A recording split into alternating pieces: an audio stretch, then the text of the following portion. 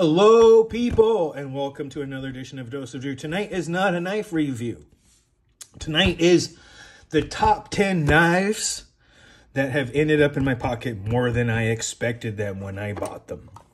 So these are the knives that have both surprised me in their subtle utility as well as just their ability to do daily tasks, as well as fit well in with, say, like wardrobe, seasons, and all that sort of stuff. So you're going to see a lot of the lightweight knives show up simply because where I live and my carry type, but it's not all. So there's going to be 10 knives plus a honorable mention that didn't quite fit in the criteria, and I'll explain that when I get there. But for now, let's get started. At number 10, the Civivi Rustic Gent. This knife has no pocket clip.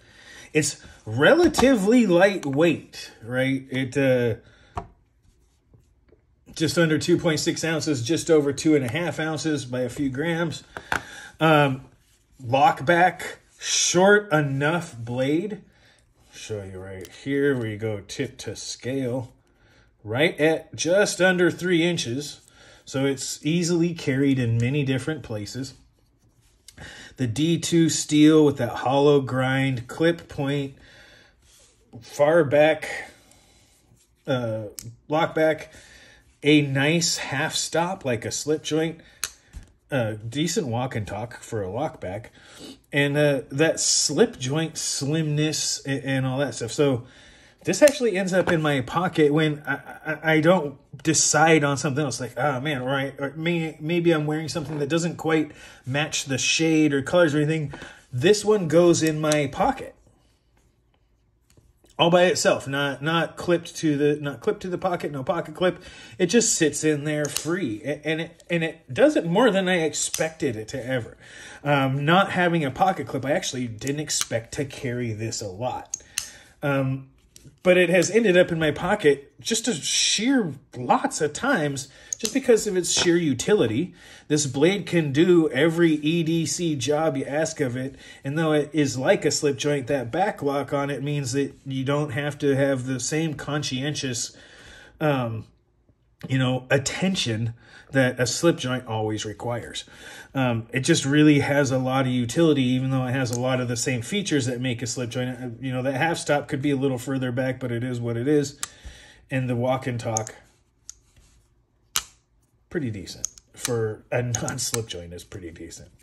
But yeah, so number 10. This just is a really good knife that ends up in my pocket a lot, simply because if it can go in there free.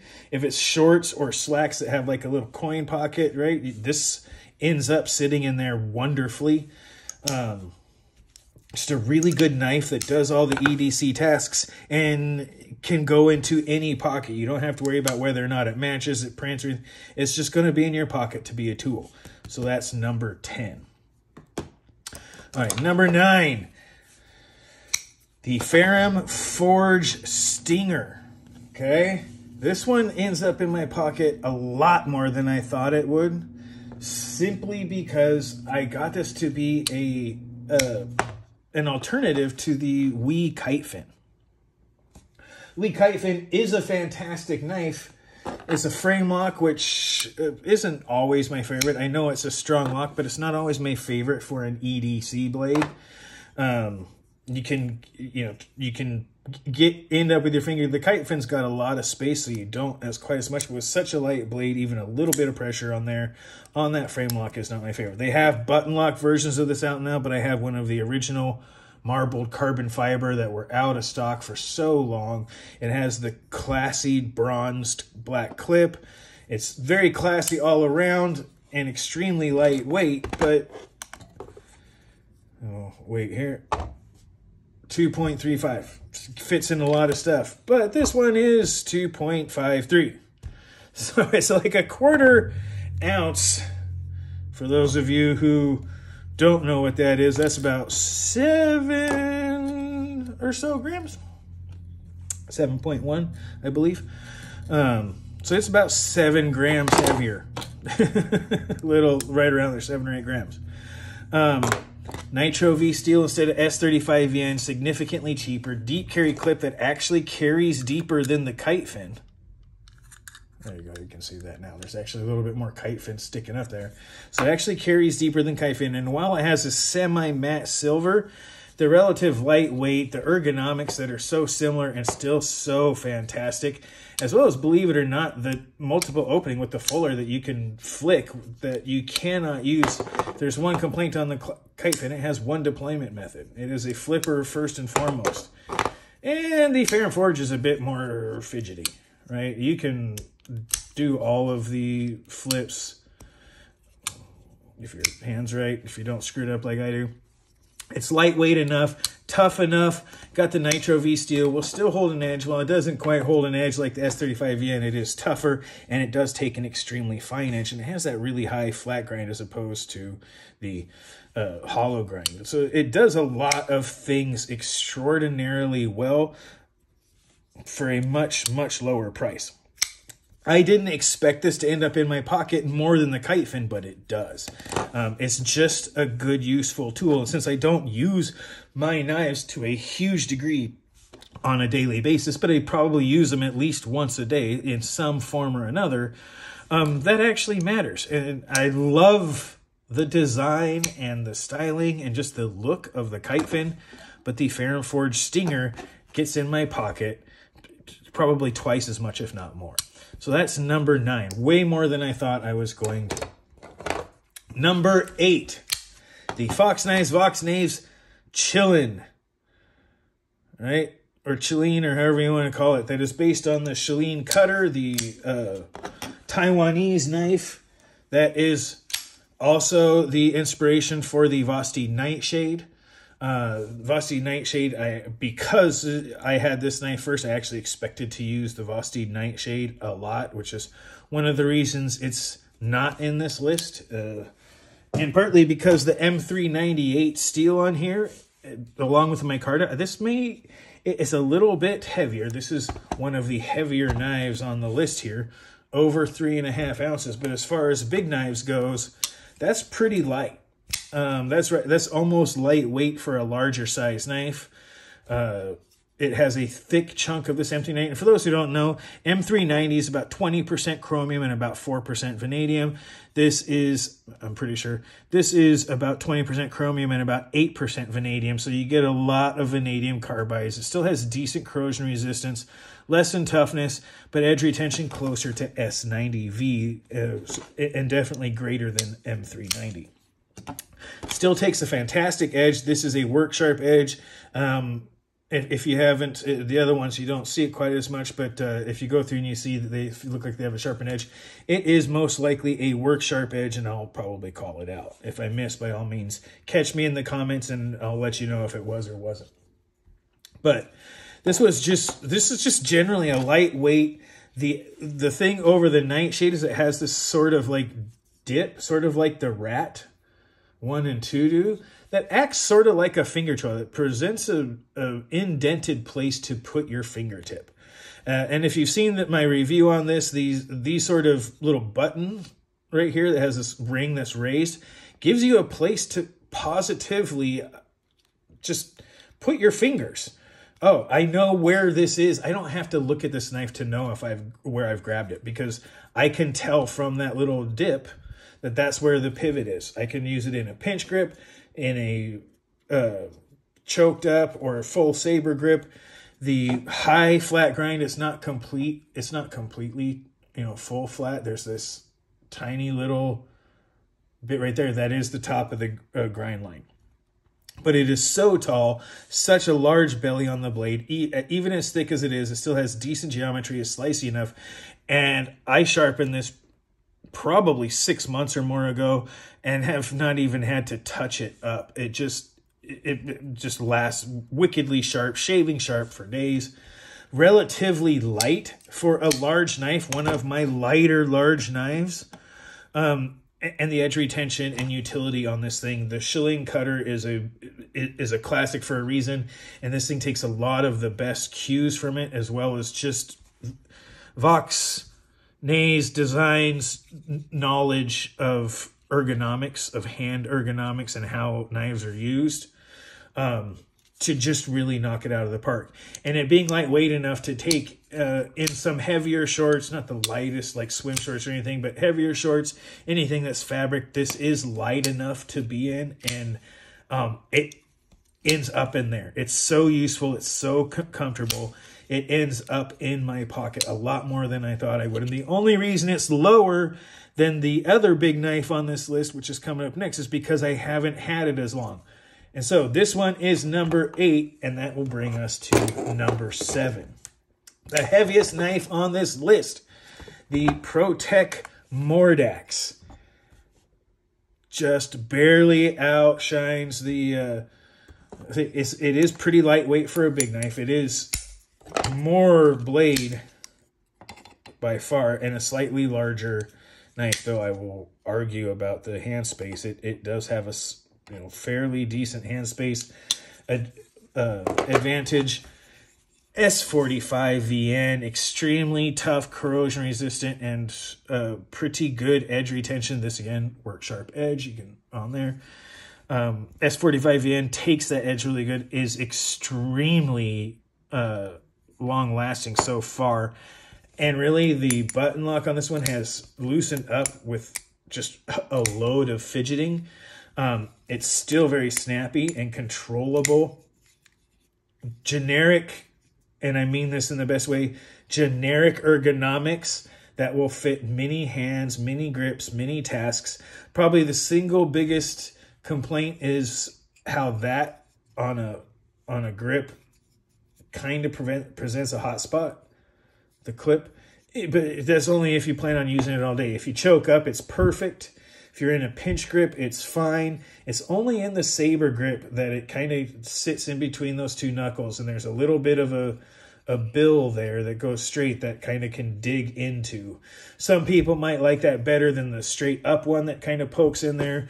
That's really a subjective thing, but it does manage to go right in between those knuckles on me, and I think on most people it'll be in that same type of spot. So it's in the best possible place. It's really just a matter of subjective values if that's the spot for you. But it is in one of the best place spots. And choked up, it doesn't matter. The button lock is ridiculously good. ProTech is just fine. And that beautiful blue makes it hard to not carry. The matte gray means it goes with a lot of my gray clothes, my hiking pants, hiking shorts that are just like essentially slate gray, or even sweats. This goes with it. It's tight enough that it holds, but not so bad that you can't take it off. That little lip makes it good for pulling.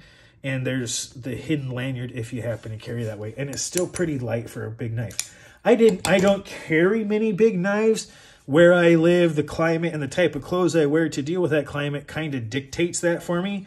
Again, the coldest it's been so far this winter is in the 45 to 50 degree range as an overnight low. In a lot of places in the country where people are, that will be their daily high at this time of year. And this is, coming out just after the first weekend after 2023, so first weekend of 2024. So this is the beginning of January, winter in the Northern Hemisphere. So for a lot of people out there, my nightly low is like their daily high. That's why I don't wear a lot of heavy clothes and why I don't carry a lot of heavy knives. It looks like I'm packing something besides a knife, or I'm trying to look like I'm packing something more. But it's relatively thin, still has incredibly sliciness, does everything you could want a knife to do. Does it in a slim and trim package. And yes, you can do that. You can really control that blade coming down. Just ends up in my pocket a lot, and especially with the new non-factory edge there. The factory edge was fine, but I did put a work sharp edge on it. It just has not even needed a stropping. Really good edge retention, really good edge stability, and pretty good corrosion resistance. For me, it's far more corrosion resistance than it needs. D2 has enough corrosion resistance for most of my uses. And this one I don't expect to carry a big knife, and it has ended up in my pocket more frequent than this one even has the chillin', and therefore it has earned itself the 7th place. It hasn't been in my pocket a lot, but it's a lot more than I thought it was going to. ProTech Mordex, fair and forged design, ProTech built, absolutely fantastic. Number 6, the Vosteed Raccoon. Now this, I could have easily put the sheep's foot in here as well to represent, but this is representing both of the styles. I have both. I've had the green one longer, so it's just ended up in my pocket. And I kind of expected to carry the sheep's foot because of this. So I'm putting this one in to represent both. And here's the thing. I thought this was going to be an okay knife. You know, I was giving Vosteed a chance. I had liked the Nightshade, you know, and that sort of stuff. And this thing has blown me away. It is one of the best, not just, I mean, it's one of the best original Vosteed designs. It's just a really good EDC for a reasonable price. The 14C28N steel seems to be very well heat treated. It takes a really sick, this is a work sharp edge, and I almost just cut myself trying to do a little bit. You might even be able to see the little, let me see. I don't know if you can see it now. You probably can't see the little white marks there from just testing it. That's the 14C28 edge, 14C28N with a work sharp edge. High flat grind, classic drop point, lots of ergonomic possibilities, and an incredibly tight package. A crossbar lock for all sorts of wonderful ambidextrous as well as finger safe operation. It's not extra fancy. In fact, it's, you know, it's not even metal back here. They use a micarta. But it's good. It's well made. They only do what's necessary for the price. It is one of the best values out there for just capability. And again, if you don't like the drop point, you like the sheep's foot, everything I just said about the drop point applies to the sheep's foot, but it just has that other blade style. It is truly one of the most versatile knives out there. And when I bought it, I thought, I may or may not, you know, have this in my pocket. And I have used this knife far more than I thought. It is extraordinarily good in just about any capacity. And for the money, you can argue other knives, but it's in the top running of bang for the buck of anything, if you ask me. If anything, Vosteed's almost competing against itself. There are a couple other knives on here that I'll get into, but this one surprised me incredibly and has been one of the most used knives just in general. I expected I might do it depending on how good it was, but it really did blow me away and far exceeded my expectations and has been in my pocket a lot.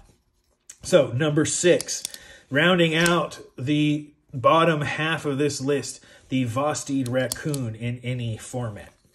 Now I'm going to get to the honorable mentions here. Honorable mention on this one, the Rat/BRK Chirp. This one did not make the cut, not because it's not common, but because it's not that I don't really carry these. These end up in like my car, in the garage, in the drawer. These are the ones I put in places where I want to make sure I have a knife. So if I ever go there, didn't put one in my pocket for some reason, it's there. The blades are short. It's easily under 3 inches. It's slightly over 2, but it's well under 3, not even a question, so it's good. If it's in the car, it's a two-handed blade. It is locking, but that's usually not a problem in most places in the U.S. where I'm at. The 3 inches is the two-handed open and close. I've got it in all 3 types, the micarta, the G10, and the carbon fiber. The newer ones have slightly different. The carbon fiber has the biggest nail nick.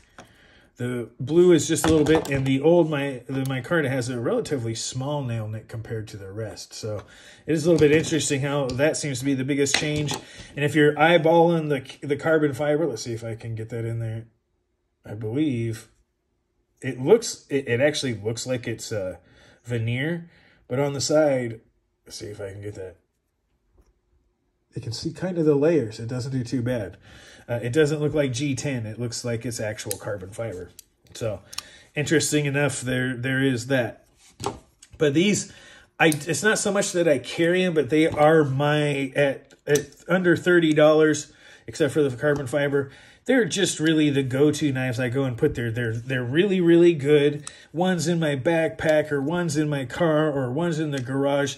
That I had to pull them from actually literally all three of those places in order to bring them here for this list. But they deserve an honorable mention because they are a knife that I put anywhere. They're cheap enough that I can lose it and not really complain. Even the carbon fiber is like, instead of 30, it's like $40. It's just, instead of the Penguin where there may be some, maybe some question on the length, I keep the Chirp. It's a two-handed knife. It's not going to scare anyone, while the thin D2 blade will be useful just about anywhere I go. It can be used for any really good knife thing. So these get an honorable mention as my go-to knives that I don't wear.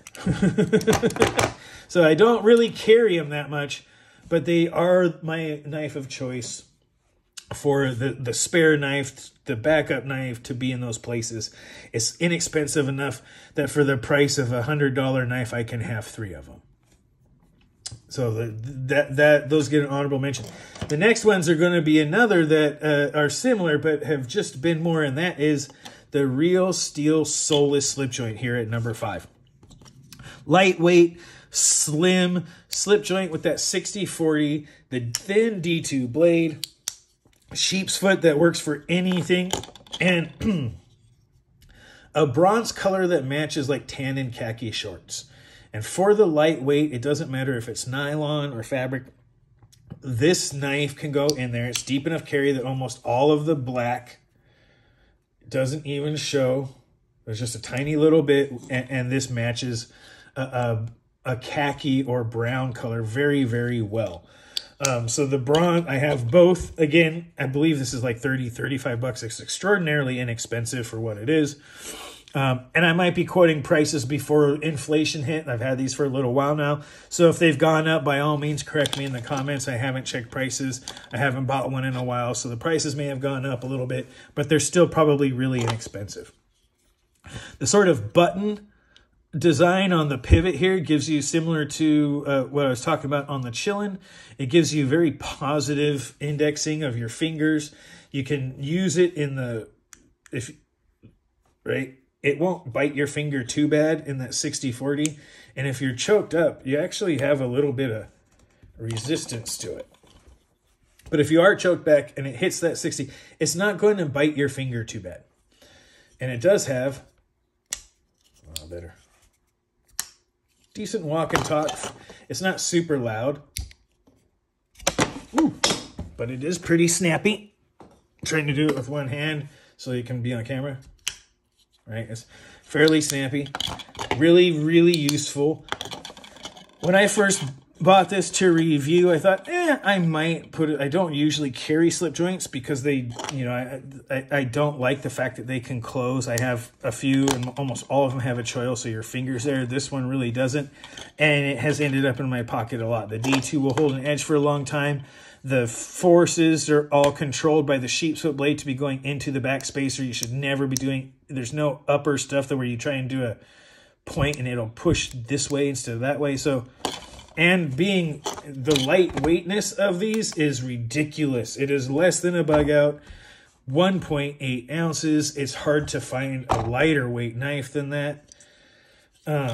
Just can go anywhere, and I did not expect to be carrying a slip joint, and I have carried these many times, especially the bronze one in like some brown shorts, but the black one too, because it is just such a wonderful, easy EDC. The gun stock, handle style, it's very well designed to be a really good EDC slip joint, and it has found its way into my pocket way more times than I thought it was going to. All right. That was number 5. Excuse me. With the Real Steel Soulless slip joint. For those of you that follow, they also have a Luna slip joint. So there's like the moon and the sun. It's really interesting. But we'll come to number 4. That is the Vosteed Mini Nightshade. Now, I am bringing the 14C28N out because it is the least expensive one of them, and it is the one that I've had the longest and ends up in my pocket the most. But along with that, I no longer have the limited edition one because, as many of you viewers know, that was the one that was chosen by the viewers to be removed from my collection and given to a viewer. So that is not a complaint. That's just an explanation why I don't have 4 here. I believe it was Chef Pelly, and congratulations, sir. Well deserved, and that was definitely, again, not a complaint, just an explanation. The S35 VNs, though, are at the $99 mark. And while I absolutely love them, for about $30 less, there's the 1 in 14 C28N, which is perfectly capable, less expensive, and arguably in some ways was almost the better one. Anyone who's already seen my reviews, I don't need to go much over it. It is extremely good for such a small knife. I did not expect to carry such a small knife as much as I do. Much like the Real Steel Solus just before this, the lightweightness of it, right at the same thing as the Real Steel Solus, literally 1/100th of an ounce less, according to this scale. Probably well within the margin of error on the scale. It's right at there at about 1.8 ounces. That 14C28 blade does everything you need an EDC knife to do. It's small. It's not the thinnest, but it's still just overly small while still having big knife characteristics. That's a tall blade. That's thin blade stock. It's... Oh, boy, I hate to even say this. It is a better small knife than the Spyderco Dragonfly 2, which was my previous, probably top small knife. It is still a little bit bigger, but it's approximately the same hand space with a lot more blade. The ease of the crossbar lock on such a small package.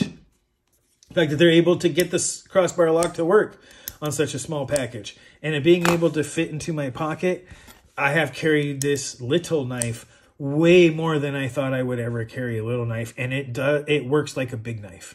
And I really do mean that. And just for comparison, there's the cutting edge of the Paramilitary 3.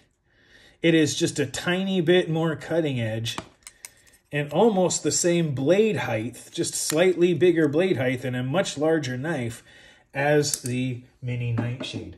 This is a little knife that works like a big knife, sits comfortably in between many of those, and really just gets used a lot. Just gets used tremendously in my pocket, sometimes not. Yeah, incredible knife.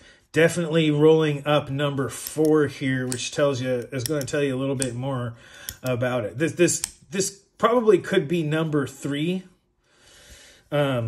It's really hard. The next knife, in fact, is and I'll tell you why, the CJRB Lagos. This one is a little bit heavier, but this one I end up using probably almost more than any of the others. I don't always carry it like in the pocket clip, but I often carry it in my pocket. And when it's not in my pocket, it sits out on the kitchen counter. And when I'm growing peppers and stuff, this is literally the knife I use to prep stuff I pull out of my patio garden. The AR RPM 9 steel is great as a sort of kitchen knife steel. It takes a wickedly sharp edge. It can take a very fine edge. It has a good grind for that kind of stuff, and it has almost this Santoku type profile. It is fantastic for food prep while lending itself to a fairly decent hand grip. It's got a pretty big swell. It's about the same size as the Mylea, but it's just over a longer space, so it doesn't seem like it. So you get a pretty good hand swell that's really, really nice, a generous choil, the ability to manipulate, and since it has that button lock, you can have dirty hands, and you don't get any of... we talk a lot about safety, but the other thing I'm starting to learn is if you're doing stuff and you need to close it, I can do this, and I don't get any of the grit from my hands into the in-betweens there. So it actually tends to stay pretty clean. I carry this much like honestly, like I carry the Rustic Jet. It doesn't actually often go in my pocket, but this is used around my house a lot, and way, way more for stuff that I never thought I would use it for when I first bought it. I didn't think this would be my folding kitchen knife, which it really is. More often than not, this is my folding kitchen knife. And so I've used it so much more than I thought I would. It has kind of a cool little personality with the deployment hole that gives it kind of an eyeball. It reminds me of similarly to the Honey Badger, the old Warren Cleaver style with the tilted deployment hole. It's got a lot of personality. That AR RPM9 steel is a great kitchen knife steel, believe it or not. I'm really impressed with how it works in that fashion. Its corrosion resistance is good. Its edge retention is pretty good, and I've used it enough that I've had to strop it. So its edge retention is okay. You know, it'll last all day, but it probably won't last 2 days. Unlike something like S90V or the M398 or even the S45N, where you might be able to have it last all week or at least a couple of days before you need to strop it. The AR RPM9 will probably go all day, and then you should strop it. But for the price, it's good. The button lock is really good. And this is literally my pocket or folding kitchen knife. And so I've used it way, way more than I thought it would. And that brought it to number 3. Number 2, and this one almost was number 1. The Real Steel Sacra. This little knife, let me tell you, way in my pocket, way more than I thought it would. 2.7 ounces, so it's relatively lightweight, incredibly sturdy and robust with that folded steel. Contour G10 that makes it incredibly comfortable, and it's already fairly slim. The crossbar lock, the just efficiency of shape. That tip of that blade is right there. It is very close to the edge. There's no wasted space. Lots of hand space. The full saber grip can get in there. There's not really a choil, but there's a generous... The sharpening choil goes way past the plunge line. So there's a generous space there for the pinch grip where the tip of your finger can kind of go. The big thumb studs give you a place to kind of pinch and use. So the pinch grip works well. The, sort of finger painting grip, saber grip is pretty good if you have to. The D2 steel, high saber grind. This has a work sharp edge on it that has held its edge remarkably well. It does seem to be decently heat treated. I've had D2 that lasts a little bit longer. This seems like it, instead of the 60 to 62 on D2, this is probably that 59 to 60. It'll roll before it'll chip, is essentially the and this is, I say D2, it's K110. So it's a European steel, high or basically good tolerance, low impurity steel. It is so lightweight and so compact. The dark black allows me to do it. I thought this would be an okay. I got this one, just a Real Steel kind of won me over to give them another chance with the Solus, with the slip joint. And so I thought I'd try this, thinking it would be, at the very worst, it would just be another D2 Chinese knife. It is very well made. The action is as good now as it was the first time. It maintains that. The color combo with the sort of gold and black, I think, is really classy. And with having all the black hardware, so I don't have gold would have been okay in the same sense that I would have liked it, same as the Solus. So it'll go with some of the brown stuff, but with the black sticking up, the black would really stand out against a brown background. So that would probably be the worst problem with that one. But it's just so easy to use. The crossbar locks are fantastic. I did not expect to carry this knife. And this thing sits out because I carry it so much. It doesn't ever go back into the drawer that it's supposed to go into. It doesn't go back into the carrier. It literally sits out. I'm walking around. And this very often, if I leave my house, as I was saying, the CGRB is often, in my pocket if I'm just walking around the house. I don't take this with me if I leave. But if I leave the house, this has been one of the most used knives in my pocket for when I'm walking around. That's very, very true. And the D2 steel works very good. The blade shape, it's just a real subtle drop point. Good jimping, a good place to pull. You can kind of choke up if you have to. You want to be careful. This is going to be delicate work, not heavy work with a tip like that. So the chance of you getting your finger caught is way up there. But the ability to almost reach the tip for scoring, you know, the drop point has plenty of finger clearance if you're going to use it like that. Or if you're going to chop, you really don't. But you can choke up behind it. There's plenty of lock with the crossbar lock. It's lightweight, it's slim, compact, folds up so much into its own profile that it's very, very discreet in the pocket, and it has ended up in my pocket almost more than the number one knife, but just way, way more than I ever expected. That brings us to number one.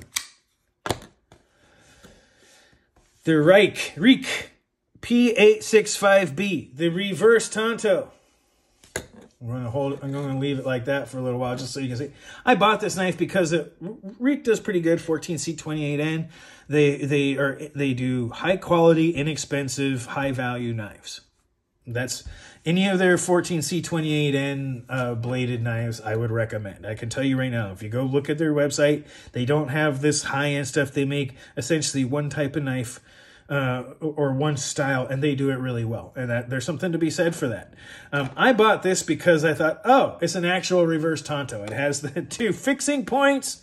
And if you look at it like this, it's got the curve, right? It looks like a little Tonto knife, and they reversed it. It even has the pentagonal scales like a Tonto would, right? So that's why I got this knife. Very, very slim, discreet. The liner lock and the thumb stud is a one-sided thumb stud that's reversible. The liner lock is cut out. It has decent action. It's slim. Again, lightweight. Something you'll be in there. So it's right just over 2.5 ounces. So extremely lightweight. And this thing does everything well. This blade shape, while thick enough to be robust, is still relatively slim. It's a full flat grind, but it's not the tallest blade, so it's got robust geometry. Very acute tip. All of the standard EDC stuff, plus this is my go-to knife. I put it in my pocket when I'm going to go out in the garden, because in the reverse or the forward grip, this thing is sort of like a hook blade, but with the straight. So pruning, cutting open a bag, being able to hit stuff, and the toughness of the 14C28N while retaining an edge can go into the dirt. It can cut, fibrous materials. It doesn't have the serrations or anything, but it's a little bit of sawing, and this thing goes through it. Soft materials. This is my go-to garden knife, and it all too often just stays in my pocket because there isn't an EDC task this won't do well. There just isn't. It's slim. The biggest problem, I think, for most is how slim it is. So, but there's plenty of hand space compared to the other big knives that are in here. It's as long as the... It's as long as the Mordax. I've gone too long. This is the number one knife. I'm not taking that out of there. You guys are just going to have to deal with my hiccup burp that just happened there, as rude as it was. So please excuse me on that, but I ain't re-recording this whole thing. Yeah, it's a long knife, lots of hand space. The pentagonal scales make it feel like it's contoured in all the best ways. It gives you a flat space on top or underneath. It's a large control surface that still gives it the essential same benefits as contouring it. Deep carry that is extraordinarily deep carry. Light enough to fit in any pants I have. Deep enough carry and a big enough clip to go over any pants I have. And really just does every EDC task. It was extremely cheap. And for something I got thinking that I would probably never use it, but I would just have a true reverse Tonto, I've used this thing so much. This has been... And there's something to be said. It's not all of the ones on this list are obviously beaters, but some of them are all relatively inexpensive. And they're just good knives for a low price. One of the things I like in my collection, and you'll see a lot of the knives I review, is I try to find bang for the buck, right? Value for the dollar. I like knives that do a good job. And this one I think it was like $54.95 or something like that. I think it was like $50 to $60 at the time I got it. It's probably more than that now. Inflation's jacked a lot of these knives up. But for something that was G10 all the way around, G10 backspacer, has this true reverse Tonto styling to it. And that's really why I bought it, is to review a reverse Tonto, or to have a reverse Tonto, because I thought that, you know, that's what a Tonto is, and that's reversed. Yeah, that I thought that was really cool, and this is so ridiculously useful in so many everyday situations, and especially, again, the gardening knife capacity of this that I found this useful in, with that thin, narrow blade that can get in where there's a lot of vegetation and I don't have this big knife that's cutting other stuff I don't want to. I can be very precise, has a relatively long reach. I can even get way back on it to get into the plant. And yeah, that it really does well. So number one is the Reek. I'm not even going to say the number. The Reek Reverse Tonto. Didn't expect to really use it. Got it because I wanted to have a true reverse Tonto. And it has been one of my most used pocket knives, period. For so many tacks, I don't care. I could probably should get a second one just to make sure I have it in case it goes out of production. But it's just a really good knife. It's a true reverse Tonto. And it's so useful for a lot of things in like the garden, or when you need to get a reach. And it's sharp enough that I can go in there and I don't have to, like push too hard. It just cuts. It has great cutting geometry, takes a ridiculously fine edge and holds it decently enough. And Reek does pretty good job. And I believe, I'll make sure here. Believe it's washers, double checking. I'm pretty sure it's washers in there. So it's more deliberate in the open and close. But you don't have to worry about dirt getting in there and mucking up the action. It'll sweep away dirt all by itself, and the action is still pretty darn good. So number one, easily the knife that has ended up in my pocket more than I ever expected to, and has been one of my most used knives on top of it, is the Reek, or Reich, or whatever you want to call it, Reverse Tonto. So there you go, guys. There is the top 10 knives that have ended up in my pocket more than I expected or thought they were going to when I bought them. And I'm going to end that there. This has been a long one. So go ahead, take this video, watch it twice. Comment as much as you like. Be mindful of side effects. Remember to like and subscribe. This has been your Dose of Drew. I am said Drew. And you guys have a great rest of your night.